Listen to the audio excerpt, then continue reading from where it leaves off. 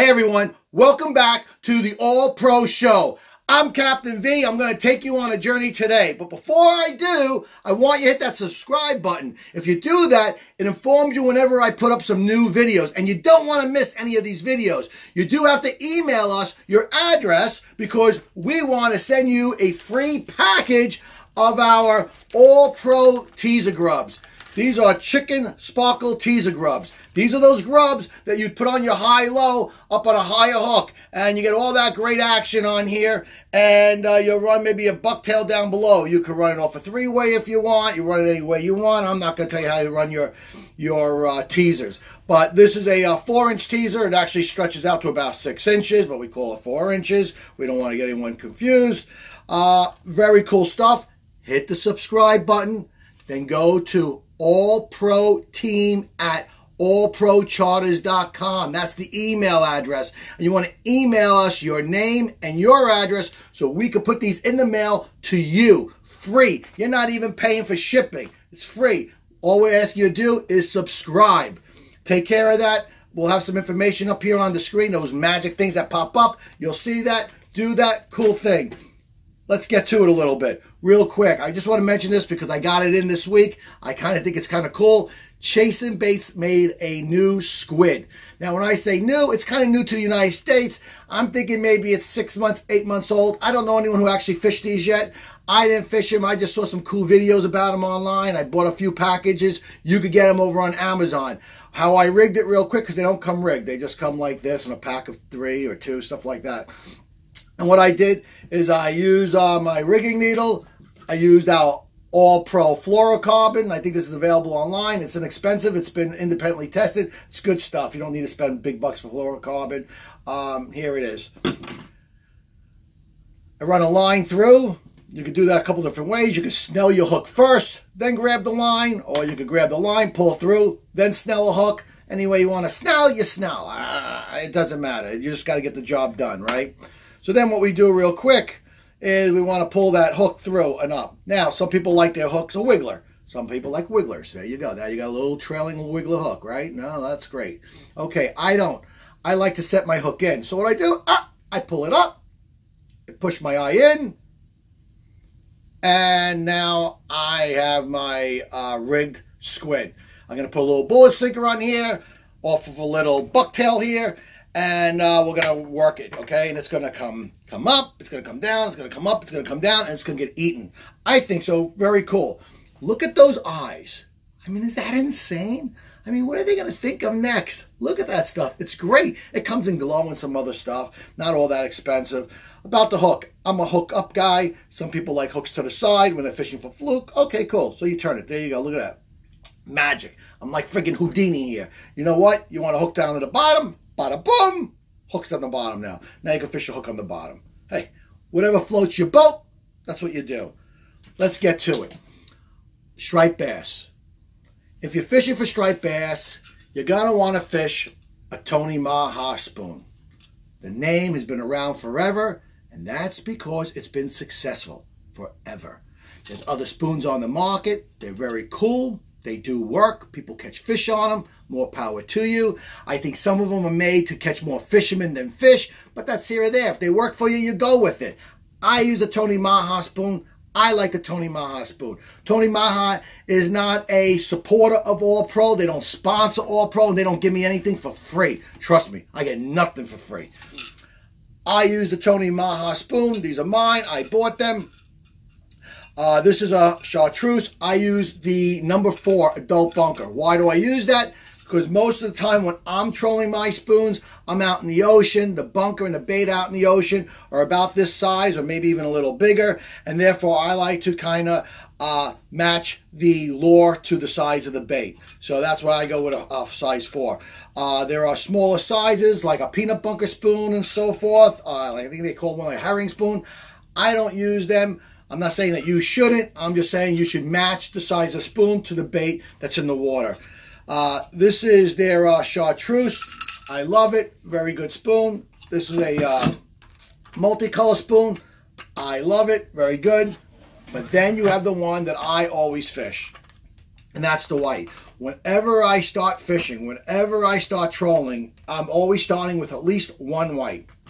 I always put a white in the water.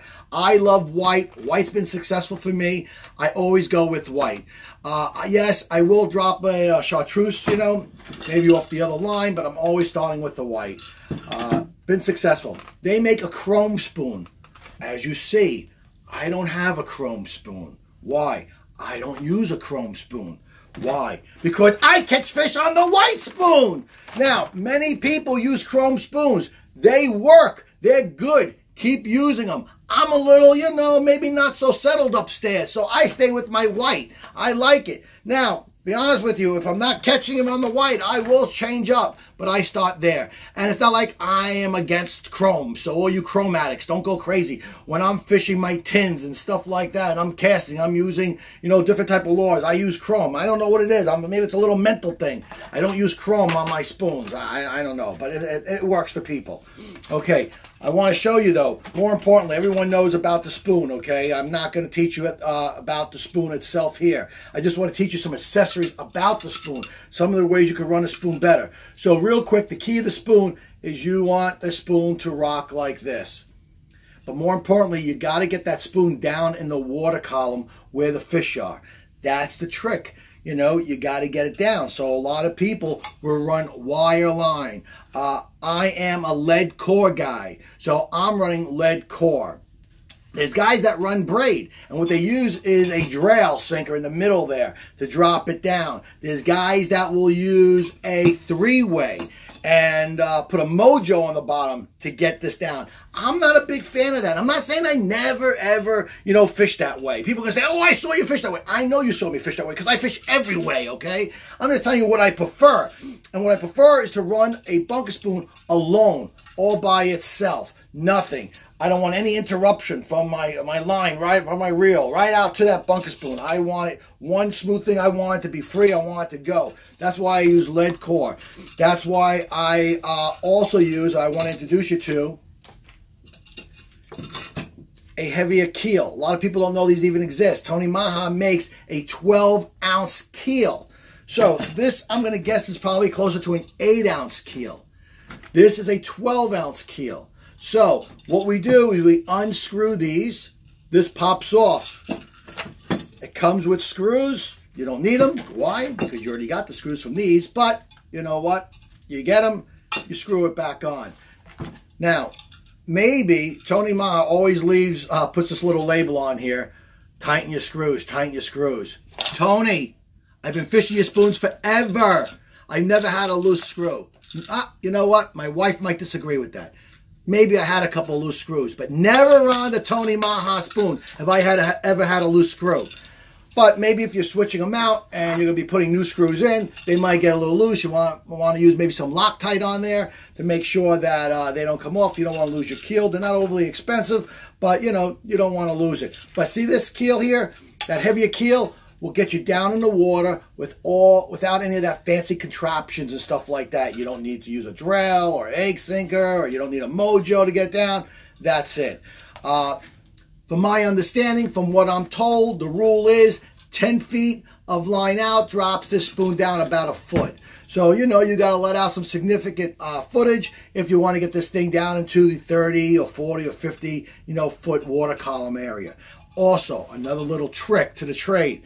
When you're running these, I use Tony Maja rods, okay? I love them. They're made for these things. I mean, you get the action. It's crazy good. You know exactly if your spoon is running properly. It tells you. It screams to you, we're running good. We're moving right. Hey, listen, people like me, we need that stuff. So that is great. Those rods are great. I don't have one here to show you at the moment. They're actually still on my boat. But you should look into that type of rod, or that rod itself, to run your spoons. That's the only thing you run on those rods, is the spoons. Also, real interesting is the hooks on these. This is an 8/0 hook. That's what my guess is. I'm pretty sure it would be about 8/0 hook. Now, if your synthetic bucktail gets chewed up a little bit, you switch these hooks out. And what I would recommend is you switch them out with a Tony Maja stinger hook. They come in a couple different colors and so forth. And so here's your dual color, your chartreuse and green. And here's a white one. And all you do, take this out.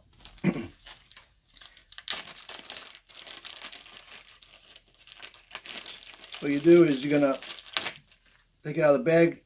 You got 2 hooks here. Not going anywhere. Now, you get your split ring. There's a split ring right on here. So the hook is not attached to the spoon directly. It's attached, connected with the split ring. And you're going to just, simply enough, just hit the split ring and go. Little tip, I digress. For some reason, someone showed me early on that you hold your split ring this way with that point up. And I say for a good year or so, I'm always going like this, trying to, you know, get it. And it does work eventually, but it doesn't work that good. It's really made to go this way. And I discovered that kind of myself. Why? When they make these split ring pliers, you'll see there's a notch in there. That's because that's where this finger goes, like that. If you go this way, it's not there. The notch is here. Something simple. I know you salty dogs who've been fishing for 100 years, you know this stuff, but there's a lot of people just getting into the game. A lot of guys just starting trolling. A lot of guys just got their first boat, got their first trolling spoon rods, you know, and they don't know this stuff. So I just want to go over with you. Make sure you have it right. When you're doing your split ring pliers, your point is down. It goes right in there then, no problem. Boom, bang, bing, da, da, da, da. New one off, one on. No big deal. Also, since we're talking about trolling, I spoke a little briefly about rods. I use a Shimano Dakota 700 LC. LC stands for line counter. I use a line counter. I like using a line counter. I'm not into that colored lines. You know, they got those measure lines. Blue, red, green, yellow. Who's going to remember, you know, okay, got a blue, that's 4 feet. Yellow, another 4 feet. Red, blue again. Red, blue, blah, blah. How far am I? Listen, it's real important that you get these in the right spot. You got to use a line counter. Now, for all you reel manufacturers out there who may be watching this video, somebody, anybody, give me a line counter reel 2-speed. Oh, why 2-speed? Well, because when I'm trolling and I hook up with a fish, I'm not a guy who wants to stop the boat and put in neutral. A lot of times I'm fishing by myself or I'm fishing with one other guy and I don't want to stop my boat, okay? What I might do is back it out of gear a little bit, but I'm not stopping the boat. 2 reasons why I'm not stopping the boat. 1, if I get hooked up on one line here, well, guess what? Freddy the fish ain't swimming by himself. There's other fish in the water. I want to keep going. Remember, when I'm trolling, I got my spoons on the outside. I got some mojos on the inside. I'm pulling a spread through the water. I'm hooked up. I'm pumped up. I want these other lines to go too. I don't want to just stop the boat. Everything sinks down to the bottom. The tide gets me a little bit. I curve a little, blah, blah, blah, blah. I get stuff tangled, and I don't want to do that. I want to kind of back down just a little bit. But then if I had a 2-speed reel with a line counter, which I can't find, if you know of one, hit me up. I just pop that into a low gear, and it's a little bit more manageable bringing that fish in. Now, with that being said, let me just talk about speed a little bit. Okay, I beat to a little different drum. I admit that, okay? I like to troll initially about 3.2, 3.3 miles per hour. Yes, depending on the current and the conditions and which way we're moving with the waves or against the waves and stuff like that, it's going to adjust my speed. I'm just giving you basics here so you have some numbers that you could kind of start with and see where you're at. It also involves the action on those rods. You got to get a nice little pump. So if you're not getting a pump at 3.2 miles per hour, guess what? Go a little faster and get that pump. Or make sure that you don't got a bag on here or you didn't snag on something. And that these are running smooth, because they got to run properly, okay? Very important. They got to run right. They got to have a good presentation in the water. So I run my boat about 3.2, 3.3 miles per hour if I have good conditions. And I get a good pump with that. I don't have a problem, again, with those Tony Maja rods. They're perfect.